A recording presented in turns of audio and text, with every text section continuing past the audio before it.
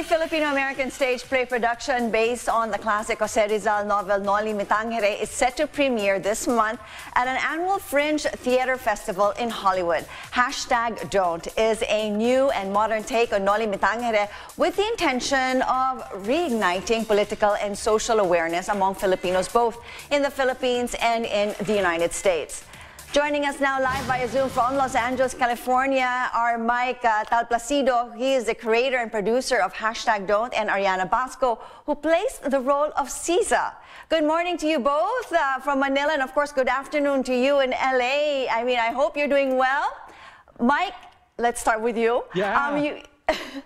Mike, you are the brains, the creator, producer, writer. You're the guy that actually put this all together. My question would be the how, when, why did this all come about, and why did you decide to make a play based on Noli Me Tangere?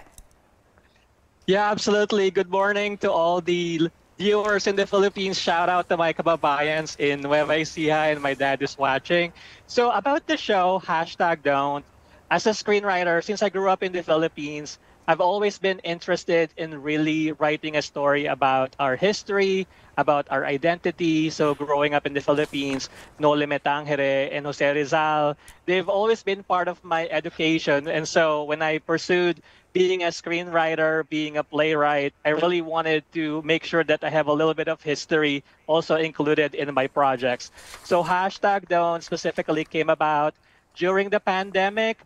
I thought that Rizal's work is perfect because it's a staple for understanding Philippine history. And the reason, the why, during the pandemic, I spent a lot of time talking to a lot of Filipino Americans on my podcast, Kiss My Mic, and a lot of them really wanted to learn more about our history, connect our culture, and that's really how it all started. It was really with the idea of bringing history, and hopefully the Filipino American community and maybe even the global Filipinos can also learn about our culture. So that's really the reason, Christine. But a little bit about the story. As I understand it, you started writing this, way back in 2022. It started out as a screenplay, something for TV, right? Then all of a sudden, no, let's just do it. Let's stage this whole story.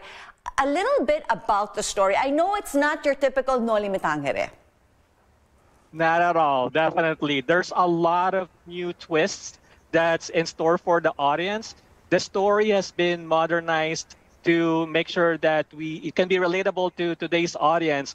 One thing I want to say, a few of the changes, I'm not going to give any spoilers, but it's for the people to watch. The first thing is, we tried to reverse the gender of Cris Ibarra, who is the main protagonist, as we all know, in the Philippines, and then turning him into a female character named Cris Ibarra. And basically, we've kept the characters. Maria Clara is there, Damaso is there, but their characterizations are going to be a little bit different to reflect really the new modern take, whatever they are right now. So that's one thing to expect. The character of Caesar, she's here today, Arianna. She's also another iconic character. I'm super excited really to share kind of what we've done with this show, Christine. And since you did mention Caesar, let me switch over to you, Arianna. Speaking of women empowerment, you play the role, the popular role here as Caesar. A little bit about your character here. How different would it be, if you're allowed to say, how different would it be from the actual Noli Me Tangere to what is actually being staged now in #Don't? Cisa, thank you for having us. Cisa is quintessentially an oppressed Filipino of the 18th century. And in this take, she has, I would say, more of an arc. You get to see where Cisa has an opportunity to take what's happening to her throughout the play and really transform and become more powerful and take her life into her own hands, which she didn't have the opportunity to do in the novel. So I think it's a great take how Mike was able to twist that character. I'm really excited to share it with everyone. That's right. And well, actually, both of you are not new to production. I mean, you've both done like short films. You know, Mike for To Ken with Love, and Arianna, you do have the glimmer. What's it like, though, working on a stage production? I mean, this was actually geared more towards a TV series, and then, you know, let's just make it a stage play. How difficult or different was it for you, Mike? And, you know, tell me a little bit about the culture in the U.S. and wanting to learn more about Filipino history. Yeah, absolutely. So you mentioned earlier, Christine, that I originally wrote this as a 7-part limited TV series, and I still have a goal to maybe bring it as a TV series. But you know, it's very hard to really produce something, you know, as a TV series, and so I wanted to see it, you know, really soon. It happened soon. So I think it was that time that I decided to convert this into a stage play, because I think, you know, there's pros and cons to really doing a TV show and also a stage play.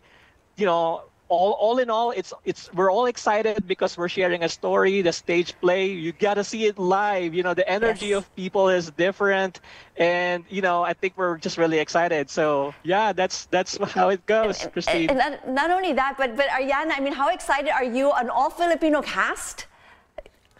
True. It's incredible.